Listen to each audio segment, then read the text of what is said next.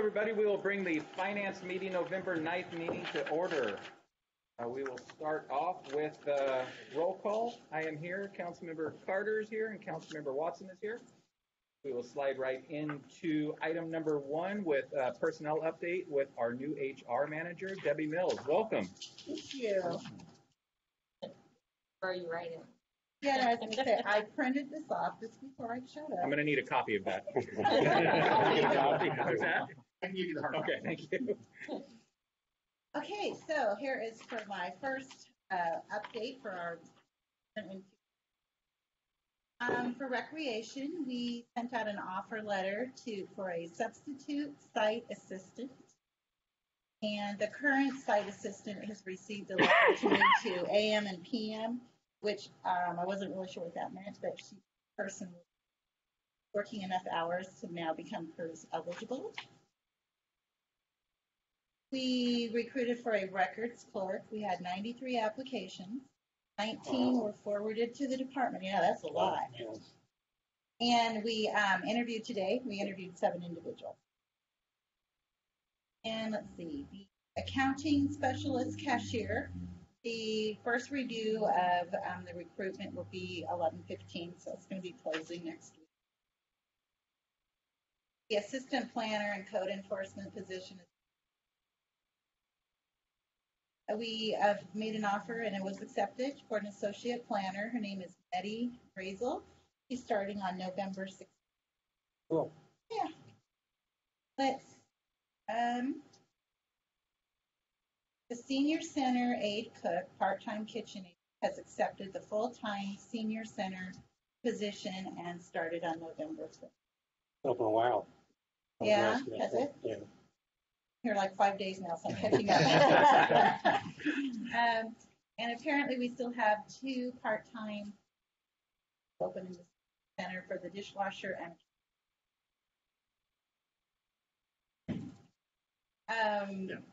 Not the mixer. I didn't say that, but I did my time.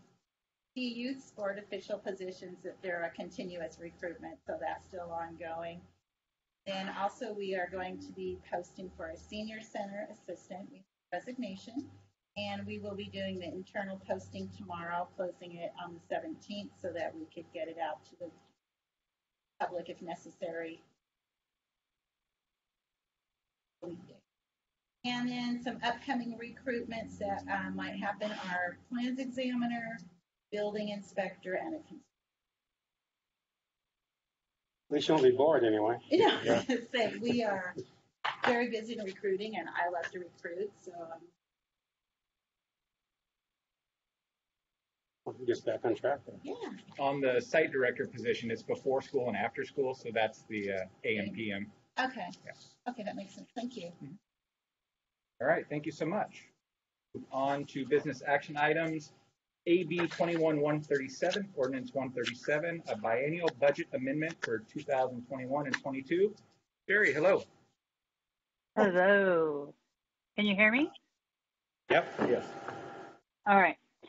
So in your packet, I wasn't going to do a screen share. It's kind of hard to do that and let you guys see the screen. So in your packet, you'll see the budget amendment. I tried to really be transparent in this process.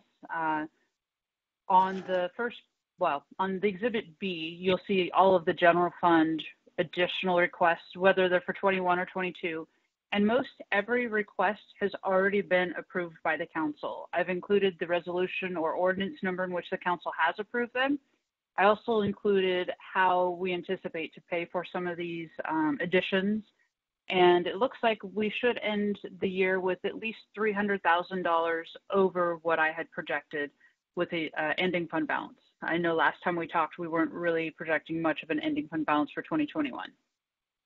Very good. Yeah, we have a little bit of grant loss, but we also have a grant we're receiving.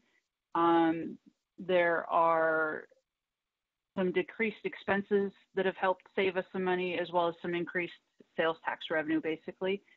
The requests, you can see those listed out below. The business grants you guys have already approved, limited duration emergency management position, which Ryan will speak to here shortly. For the legal department, there's the resignation package you guys already approved, and then the contract with Ivor, which was already approved, as well as the deputy prosecutor, which has not been approved. And I believe Dina will speak about her wishes on that here shortly. For information services, you have approved the microwave technology, the Avia upgrade, as well as NetMotion from ARPA. That one's still, I believe, going to council. It got approved last time. And then the laptops. For police, they've requested that bailiff position is in the CSO for a full-time position, the one that moved from the court. So that's included for 2022, as well as the body cameras, and that has also already been approved by council. One of the community development grants was approved and authorized, so that one has been included in this. The only thing that you guys have not approved yet, and we discussed this at Finance Committee, was the timesheet payroll software upgrade, which I promised to bring back to you before we move forward once I get some time to evaluate it a little better. And then with the ARPA funds, increasing the generalist for 21 and 22. In the other funds, there was the food bake demo that you guys approved for 2021, pavement scoring for 2021, some water fund upgrades, which includes upgrading Neptune software. That contract will go to CDC next week and then to council on the 23rd for approval. And then the park CIP, the Eli Hill grant staircase, it was part of the grant, so that was already approved. And then some unspent money for the Public Works Center, just to make sure they're allowed to use all of the money that we've received in that. There was a little bit of interest from 2020 that didn't get budgeted in 2021. Any questions on the specific amendment before Dina and Ryan get started on the decision cards for this amendment? I just had a question on the CSO position. What was that all in the police deal, or was that half court, half police? I can't remember how that worked.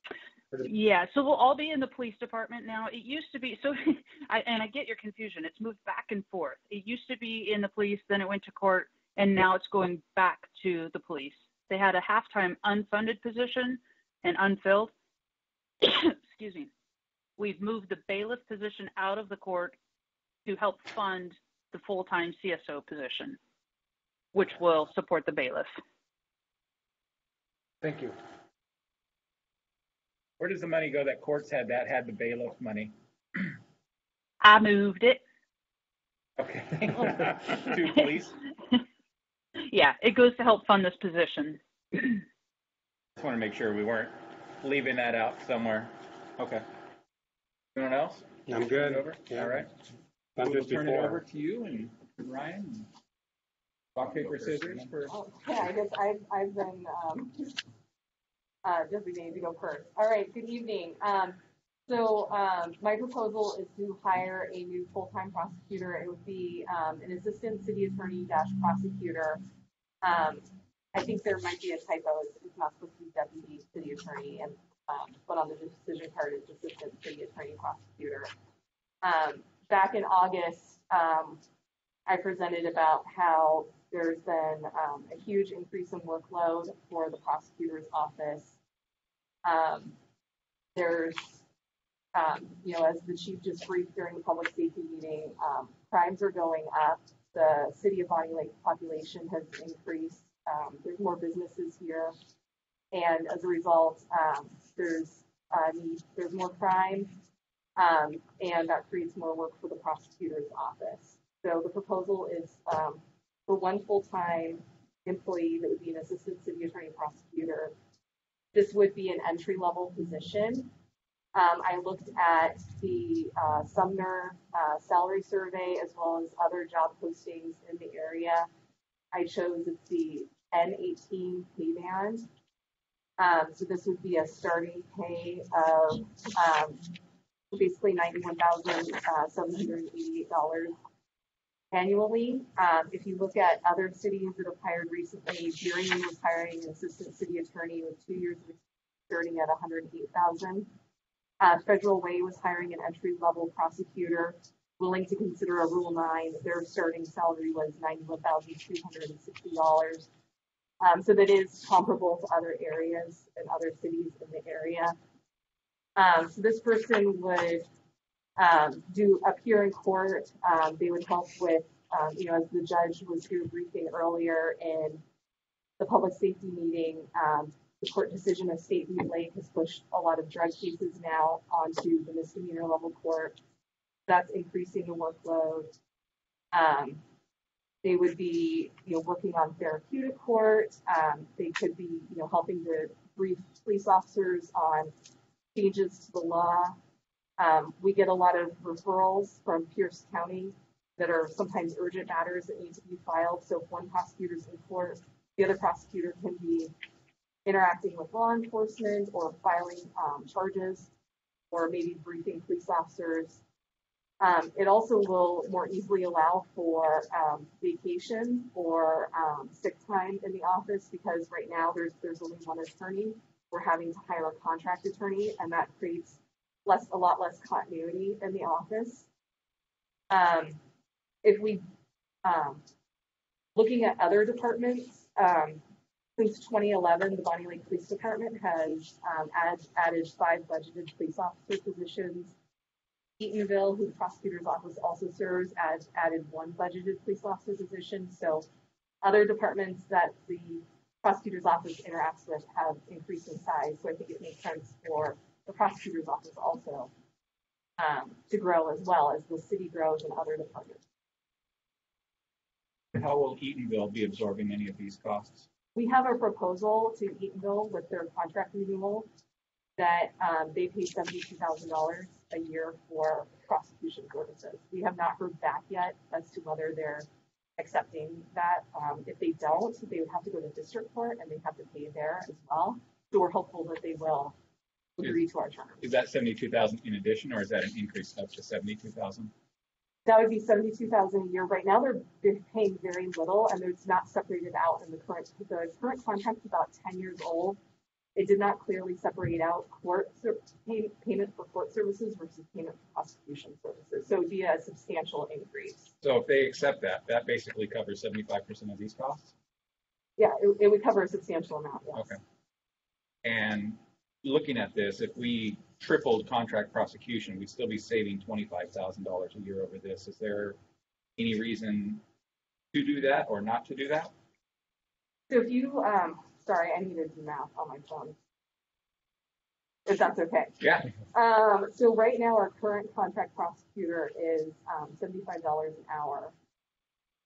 So if you were to hire a full-time contract prosecutor, that would be 100. Assuming they worked 40 hours a week, which often a salaried prosecutor is working more than that, you would be paying at least $156,000. I know, but you're saying right now we're currently paying $26,000, so we're obviously not doing a 40-hour a week. Right, that was, yes, and we've already spent all that money that was budgeted for this year. Okay. Already right now. So that was a very part-time contract prosecution position. So this would be a full-time position. And assistant city attorney? Correct. The way I don't know all the terms or anything, but our city attorney is Kathleen, is that correct? Yes. Okay, and this is an assistant to Kathleen? Being an assistant to me, I'm Okay. the deputy. My title is deputy city attorney. So usually it goes city attorney, deputy city attorney. Okay. Some cities that have larger legal departments have multiple assistant city attorneys. Okay. It is just the title of the scene. Serving you and Kathleen's, that person served it great. Tom or Terry? How does this compare, John, to what Maylee wanted to do 6 months This ago? is what Maylee wanted to do 6 months ago. Okay, well, but she would have been the city attorney at the same time, too. So Oh, now yeah. we're going to end up with 2 attorneys and one attorney for the whole city and 2 here. So we're adding more dollars than we had 6 months ago, correct? No, because I believe 6 months ago, the budget proposal was, Okay, whereas this is Kathleen's firm, right. the overall city attorney. adding a prosecutor under.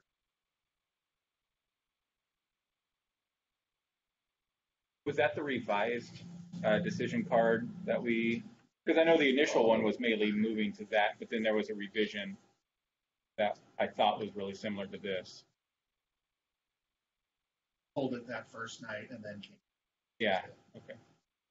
I believe that revision. This, yeah. Prosecutor position to assist me at that time. All right. And what about Sumner? Are we looking at what they're paying for their courts? Changing at all? Is that For pretty their, well locked in for them coming up here? for court services? Court services. Um, Just looking for things to offset the So they expense. provide their own They prosecution. provide their own. They do their home. They Okay. Yeah, provide their Yeah, own. they they- just use our facility. and they actually contract with the same prosecutor, that we contract with now. It's Ivor and Wilson.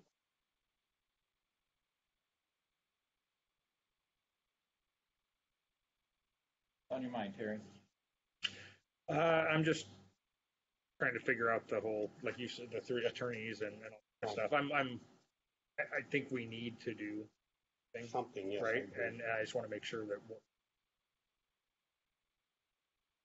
it seems like that is. I'm also interested in like a city attorney for us that would be our city attorney that we're not contracting out, because I know that costs a lot of money as well. And obviously that's not what we're talking about here. So I got a lot of things going on. Well, Yeah, and certainly keep in mind in the memo that, was, Dina had laid out the number of. Yeah. Flip side, you've approved a department in court to recognize the.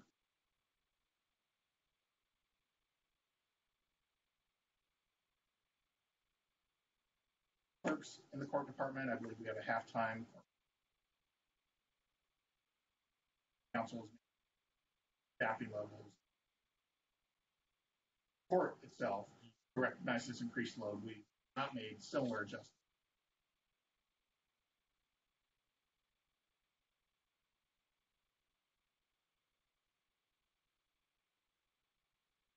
I believe the need's there.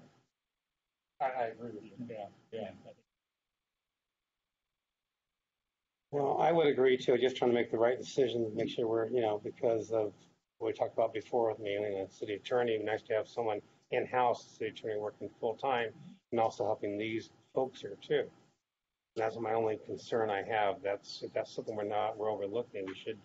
You don't use Kathleen that many hours, I wouldn't assume. I don't know. It ended up being a lot more than we thought it was. Right. Yeah, Right. that's an issue, So- yeah. And certainly if that's something you wanted to look at, in no time we'll be working on the next budget amendment. Well, I know, and I hate to overlook done this. this summer. Yeah. Right. Well, When is this coming before us? It's on Finance Committee tonight, the workshop this on the 23rd for approval. Okay. So all we're doing tonight is just moving it forward to the workshop? Yes. So this will be a Yeah. Cal workshop? Yes. Okay. and like I said, I agree. There's a need there. Yeah. Just make the right decision for Yeah. both you and the city too. I see a real need for us to have a full-time city attorney always here, which we didn't probably make the decision last year, but now we need to do it now. So I can hear the council members. I'm having a hard time hearing John. So if I repeat what you said, John, I apologize.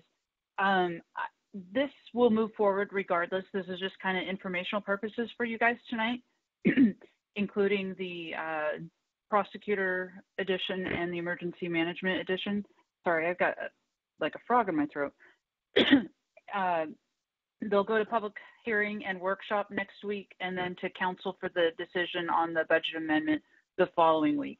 If you choose not to keep anything in the budget amendment, I can modify it at that time as well. So. We haven't discussed emergency preparedness yet. That's next. Correct.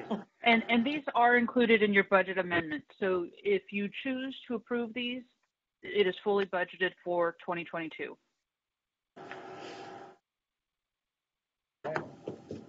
Thank you. Then we'll move on to the next decision card. Yes, as sir. your emergency preparedness. Yes, sir. So first of all, giving credit where credit is due. I think putting this together was one of Woody's last acts before he went into retirement. I can see Woody's name all over there. Yeah. So we are appreciative of that. Yes, the decision criteria is sort of a limited 2-year duration. As you all know, up until, well, now, emergency management.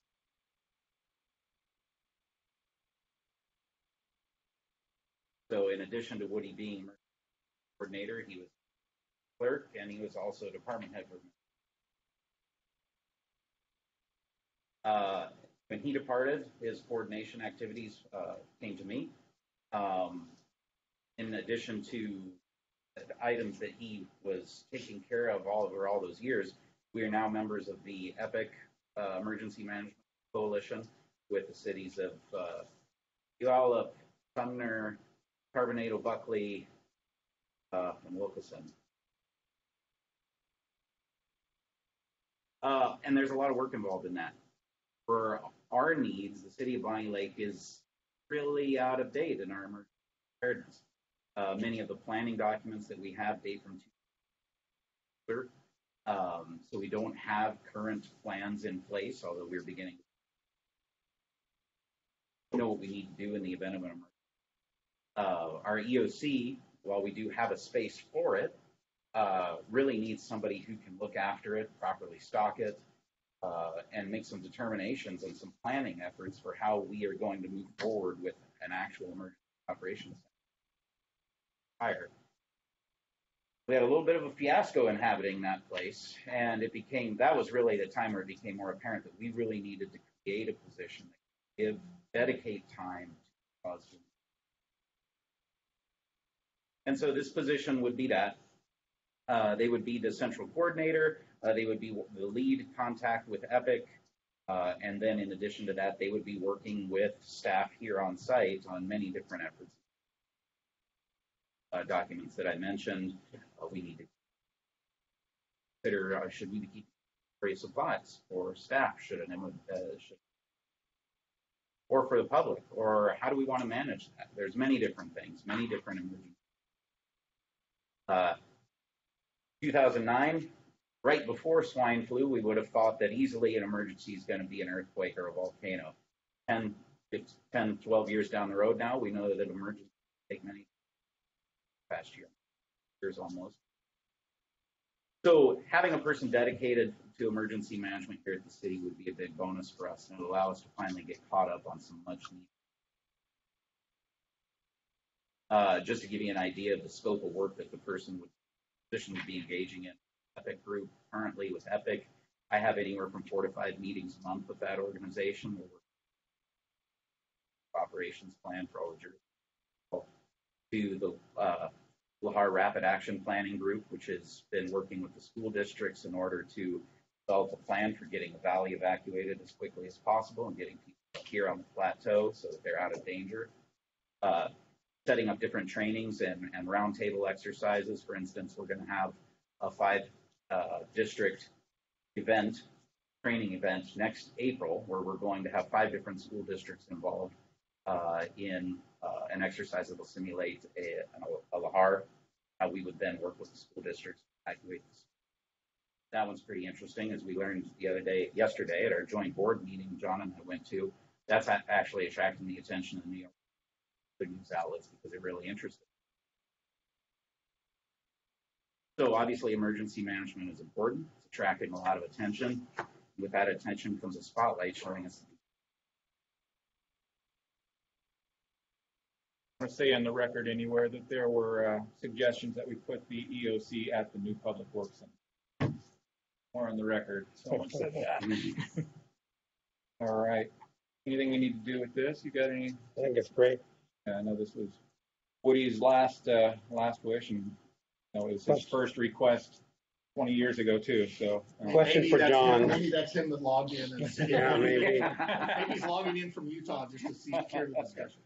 So being thought of Woody's position, his old position, is that going to be filled within the city, or this can be something I'll be talking the to Mr. future McAuliffe with after the first of the year. Okay, so that was just some of the monies and bounce off together. Okay, cool. Terry, you got anything? I'm good. I'm good with that. Thank you. Is that the last of the decision cards? Yep. Yes. Okay. It is. Thank you. Thank you, Terry. Thank you. Yeah. Thanks, Ryan. Thanks, Tina. All right. Item number 2AD 21-157, pay grade classification of the Chief Financial Officer, Mr. Vodopich. Yeah, thank you. The chief financial officer is currently set at pay grade 24 on classification table. Superintendent or the public services director and the police chief are at grade 25. Proposing to elevate the chief financial officer position. Pay grade 25, commensurate with the other. Some things have changed over the past year since the chief financial officer was first board. In particular, we had a gentleman, Tony, I forget his last name, Culberton, I think, who was our budget person, who was developing and bringing forward the budget. When that individual left, financial officer took over the responsibility for policy. Elevate the chief financial officer pay grade table from grade 24 to a grade 25. I agree. And this is on your finance committee issues consideration tonight. I'm fine. Have we, it just seems like a lot of these things seem to be coming up lately, and I love, thank you, Sherry, for everything she does, first of all. I'm just wondering, should we, instead of doing these all one at a time, stuff, should we be doing like a salary survey for department heads to see if everybody being paid properly, fairly? Would that be a more adequate use of our time? Yeah, so we generally do that when we put together the non-represented COLA package. And so Yeah, other and than, I believe this is the only one in recent memory where we've changed the position. yeah, that's what I was going to ask. Yeah. Like, is this the only one basically that is out of flux with where it should be, I guess? Yes.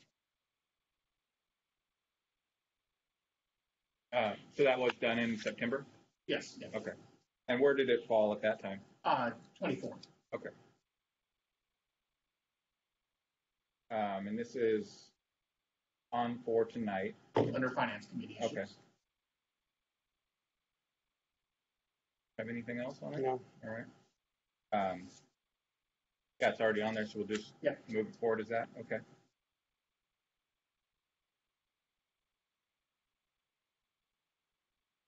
Watching approval of minutes. Found one correction mistake. She corrected it. Now we slide into open discussions. Again, Councilmember Watson. Thank you. I've got nothing tonight. Nothing. All That's 2 right. times in a row. Man. No. I get back on the stick. Councilmember Carter. I have nothing either. Oh, it's Nothing? easy for you. Wow, I don't have anything either. So thank you, everybody. I Great. think we can call this meeting adjourned.